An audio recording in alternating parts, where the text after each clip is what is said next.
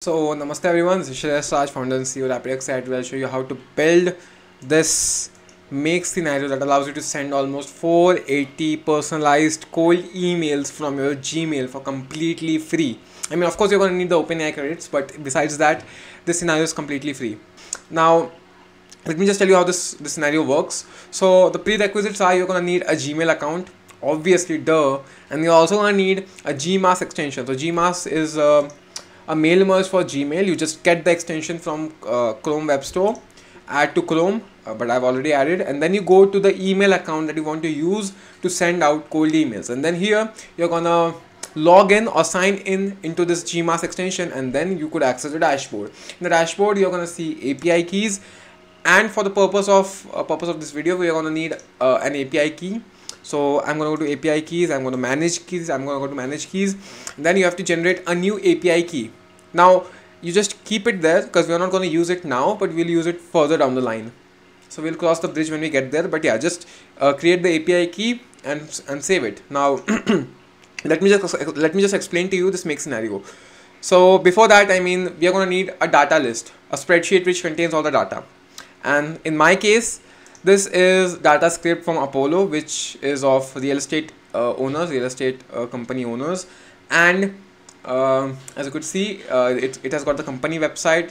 Will help you with topic, which is real estate or like whatever. Sometimes it just pulls out other industry people from other industries too. But yeah, I mean, it's investment management, PRE, real estate. So yeah, this is the company name. This is the email.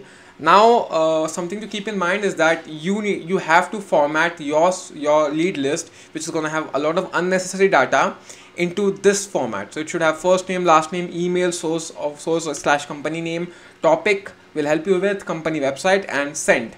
So the last column, it is used to determine if the email has been sent to this guy or not, which in my case, this guy has already got the email, so that this scenario would not send another email to this guy again.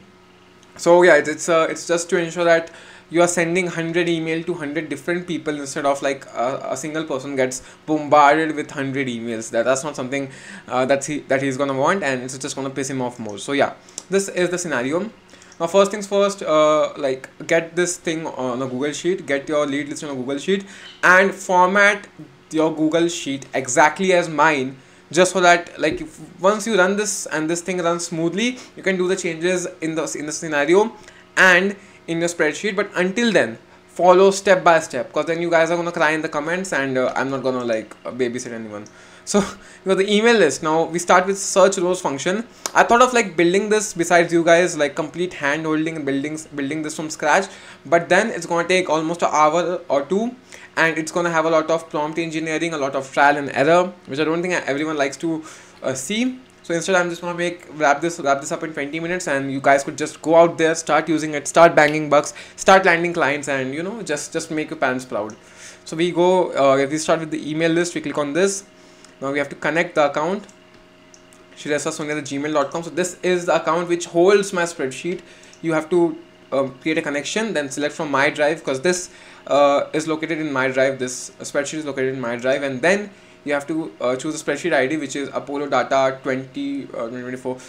It is just the spreadsheet name, like you guys get that. And then we have sheet name. Just in case your spreadsheet has multiple sheets, in that case you have to choose the one that contains the leads, the email, and all the required stuff. So I chose spreadsheet 1 because it only has a single sheet. And then this is the important part. Listen, like pay attention carefully. In the filter, you have to set the sent column to basic operator does not exist. So in the most simple words, I'd like to tell you that basic operator, it means that this cell is empty, which translates to the fact that you can send email to the person or to the people in this whole row. So that's something to keep in mind. So ensure that the sent column is the same here.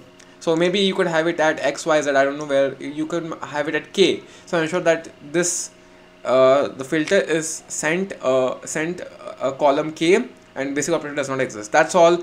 Keep the limit to 20. If you go beyond 20, then you know it's just wasted potential, and I warned you to. So just listen to me. I've been here for much longer than you guys have been. Then we have the email subject line writer.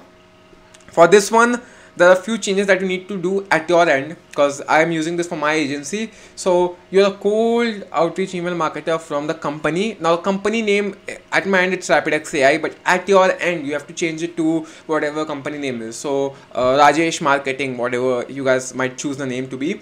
And then the provides should be changed with your service. In my end it's AI voice services to real estate companies, but for you it's gonna be marketing, or maybe you guys are also selling AI, so AI chatbot services, whatever it is. So you have to change it here, here, and here. So just change your company name and change the this last line, which is your services. Then there's this router. You don't have to touch anything here. Then you go for decipher first name. So yeah, this is a pretty interesting scenario. So in case, as you could see, the first name here is blank. Yeah, the first name here is blank, first name, last name. That's because if by any chance you get leads which do not have name or like something like that, then in that case it's still gonna work fine. What this AI step is gonna do, it's gonna decipher the name from the email, either from the company name, and in case it could not find any name, it's gonna refer to the guy as friend, and then it's gonna send the email to the guy. So instead of saying hey David, it's gonna say hey friend or something like that, like something along those lines. And you know, that's just it just makes it more flexible, so that in case you don't have data in the name, it's still not an issue. It's still gonna run pretty fine. And it's just going to take this path instead of this path. Now this is the only difference between these two paths, and then it's all the same. It's the email body writer. So in the email body writer, you got to change your company name and stuff like that too, because you know, then you would be sending emails on behalf of RapidX AI. So yeah, change it to RapidX, change RapidX, and change RapidX, and the provided service to whatever your service is. Write an email subject. So don't change anything here. Just run this thing smoothly once or twice, and then if this thing runs properly, in that case you could just change anything like that. But until then, just don't do any changes here and just listen to what I have to say. So it is the same. You also got to change it here. So change it to your company name. Now turn email body into JSON. Here I think well, it's unsubscribe link. So yeah, you could put your unsubscribe link, but I just prefer don't. I just prefer not to, because I just don't want the person to unsubscribe. Then we have create Gmass campaign draft. As I told you, you're gonna need that API key, and we are gonna get it now. Let me just fetch the API key. Yeah, I just fetch 8, whatever the key is. I'm just gonna paste it here. Okay, and then in the from email, you have to put your email and not my email. So you gotta change this too. If you don't, then there's gonna throw a 400 error, and it won't work, being honest. So just change that. Now we have to change the API key in all 4 of these modules, and the from email in the first 2 modules. So from email and from email here. So you have to change it to XYZ or johndoe@gmail.com, whatever it is at your end. And yeah, I gotta change this too. You don't have to change anything in the last 2 HTTP modules, because they're just pre-defined. All you have to change is the API key. That's all you need to change in this module. And then you guys just gonna ensure that update as sent is the same row, is the same column as the sent column, so that whenever this thing completes execution, we're gonna see a sent message here. So the scenario would know that this person has been sent the email, and we should not send him any more emails. So do the same changes here and here. It's all set up at my end, and now the moment of truth, I'm gonna run it. As you could see, like in the initial few rows, there's no name. So this system took the no name path and is sending it. Let me just check there. Okay, so it's got 400. Okay, that's weird. That's 200. So just got 400. Let me just check what's wrong here. Just stop this. So this would be a troubleshooting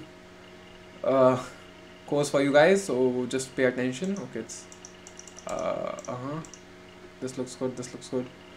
Campaign draft IDs. Nothing seems wrong, but still it's sending me. Skyrocket 400, which is invalid request, which is something that should be addressed. Did I mess up something? Shreyas Raj Sony 13@gmail.com. Okay, this looks cool. API key. I think I need to generate a new API key if that's the case. Email is okay. That's weird, because if I check it here, if it's not sending here, it means that there is actually an error which needs to be addressed. Okay, that's weird. I'll see what's wrong with this. Okay, it's error code 400, which is something that we are looking for. And yeah, I mean, it did technically send, but also it did not technically send. So yeah, I'll just run through it and see like what's wrong with this. I'm gonna take this route, because again, I mean,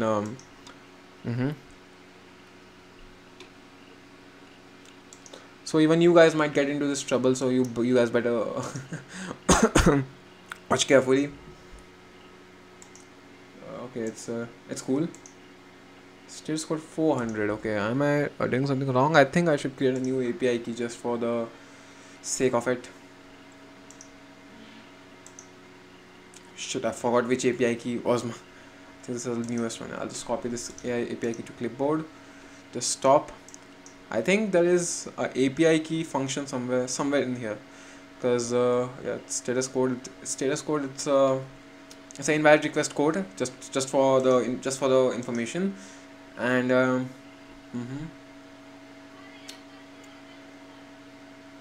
troubleshooting. Simply imply to as friend. So you guys could look into these prompts later on when you are. I think, yeah, okay.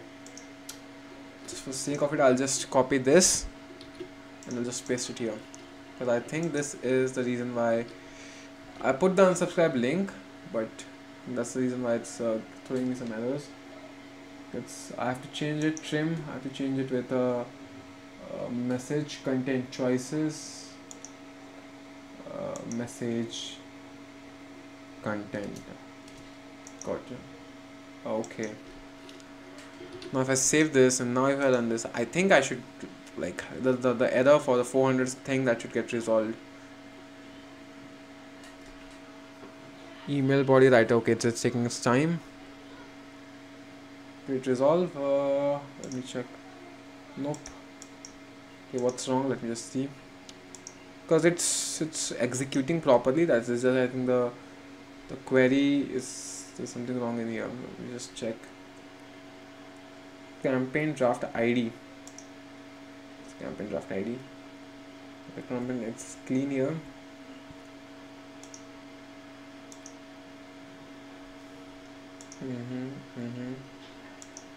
Send email through to check it at my end, and let's see this runs. Yeah, so hello people, there are last few minute changes that I'd like to discuss. So this thing was giving me an error code 400. That's because I exceeded the limit of the free tier of Gmail. So in order to send almost 1,000 emails or more than 1,000 emails per month, maybe 30,000-40,000 emails per month, you need the Gmail subscription, which is $10, $12, and I have the subscriptions, so I am able to send that much of emails. But in the free tier, you can send 50 emails per day. So yeah, I mean that's still more than enough. So in a month, that would be 1,500 emails.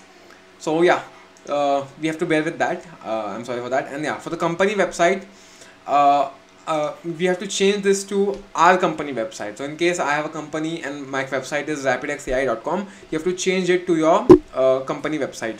So I did the changes here.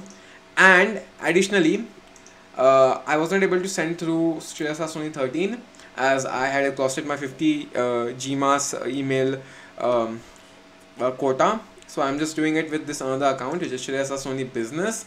Now the only changes are, you just need a new API key. So create a new API key. It should appear. Yeah, it appears here. And change the email, the from email in this module. So it's Shreyas Sony Business. Previously it was Shreyas Sony 13, and do the same here. Shreyas Sony business, and then do the changes in in like all the 4 modules. Just change the API key, and then this thing should fire away those shots, those emails. Again, as I told you, don't try to fire more than 20 emails per hour. I'm doing this for the sake of demonstration. I don't have to land any clients. I'm just doing it for the sake of demonstration. So I'll just file this and let's just wait and watch. So right, with or without name. So as you could see, all these records, they have a name. So it is choosing with name part, with name path. You can see it is sent. If I check here, I think this should be sent. So it's 247. Yeah. Oh, yep. We got it. How AI voice also could transform your practice. Hey there, just want to reach out because I spotted a name on the Apollo email list for Hammond Real Estate. Okay, that's a great start. I get it. We all want to stay ahead of the busy world of real estate, and sometimes a little help from technology can make all the difference. Let's talk about something that's been on my mind lately. AI voice services. Imagine having an AI agent that can handle inquiries, schedule showings, or even chat with the client when you focus on the areas that need your personal touch. It's like having a trusty sidekick who's always there, friendly, efficient. Okay, it could have been better, but it does the job. I really believe it could be fantastic.